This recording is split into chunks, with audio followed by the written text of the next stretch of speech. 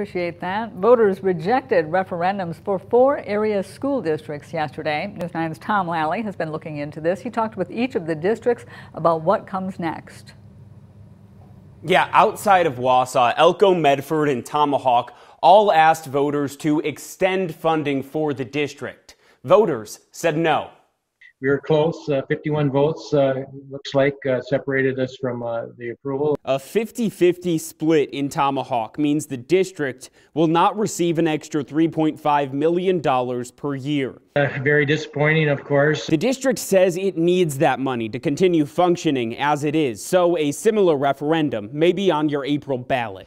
Staying north in Elko, 55% of voters in the district say no to exceeding the revenue limit by $1 million each year. We have to rely on the revenue limit override in order to keep doors open. Without the referendum, the district could have close to $1 million deficit. Are you saying the district might eventually have to close its doors? Well, obviously, if we run out of money to operate, then yes, that is a possibility. To the southwest, between Marathon and Taylor counties, the Medford School District. We didn't have a plan B. We concentrated on the referendum, and we'll see. 51% of voters there say no to $40 million in building upgrades, making schools accessible for students with disabilities and other improvements. But, you know, the system is what it is, and we heard from the voters that there's not support for it.